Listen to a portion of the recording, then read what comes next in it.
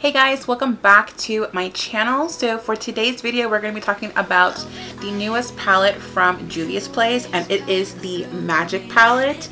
So if you guys are interested in hearing my thoughts, then just keep on watching. Alrighty guys, so those of you guys who are new, be sure to subscribe. That way you guys can be part of the little family that I have here on YouTube, as well as the bell notification so you guys get notified whenever I post up future videos. So getting into the palette, I actually bought this on the juviasplace.com website and it retails for $35. Now I did use a 10% off discount code, and I will post the one that I used on the description box so you guys can use that. And I believe it took off like $3.50.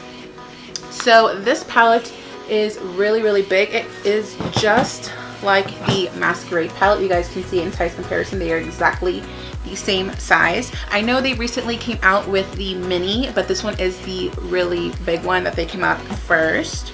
So as far as the packaging goes, you guys can see it does have like these two beautiful kind of like African women from tribes that are on the front, and you can see it does have like a moon and a sun, kind of like a day and night palette is what they were going for.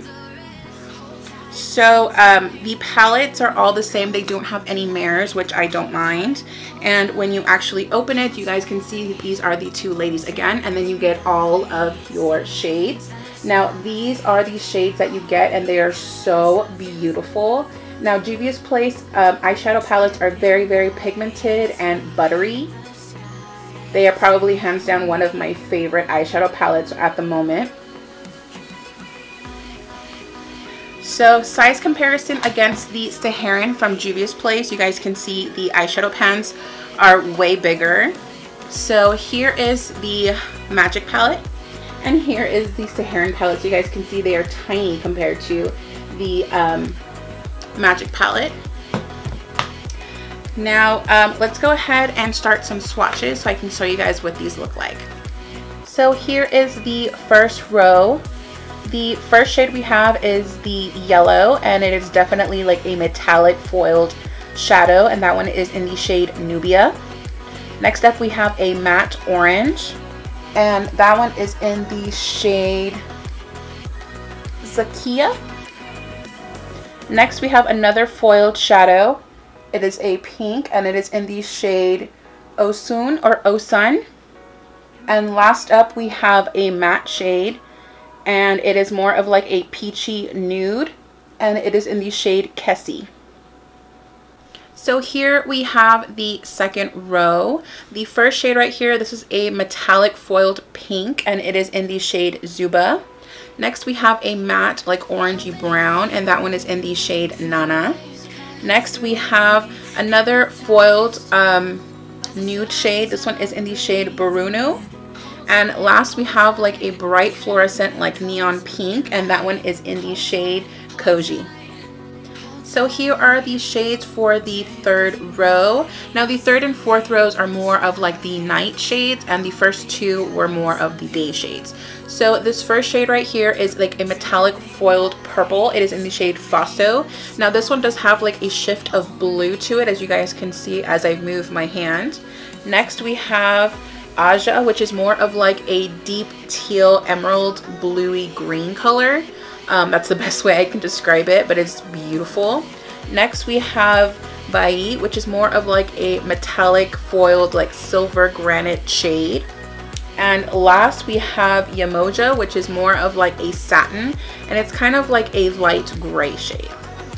And the last row are right here. So this first one is pretty much just a deep plummy purple. This one is in the shade Iffy, and it is a matte shade. Next we have this really pretty teal color, and it is in the shade Yara, and it is more of like a satin finish. The third shade we have is a metallic green shade. It is in the shade Buzo. This one is beautiful. And last up we have Yajadi, and this one is pretty much just a like matte blue.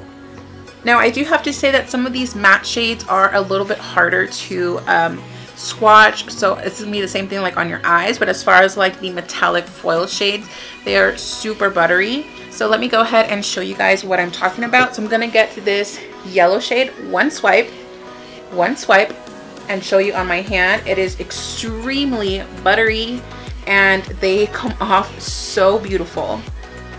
Alrighty guys, so I wanted to show you guys what I created with this palette. So I did use the orangey corally shades on the crease, as you guys can see. I did place a metallic like nudie shade all over my lid, and then I did pop a little bit of yellow on the center just to kind of make it a little like the eyes a little bit more popped or something. So I also did put the yellow on the inner corner. I did use a metallic green on my center of my waterline, and then I did put the matte purple on the corner of the waterline just to kind of give my eyes a little bit more dimension. But I love this look. It is kind of like a summery sunset type of look. But yeah, I'm super excited to be playing with this palette and see what other looks I can create.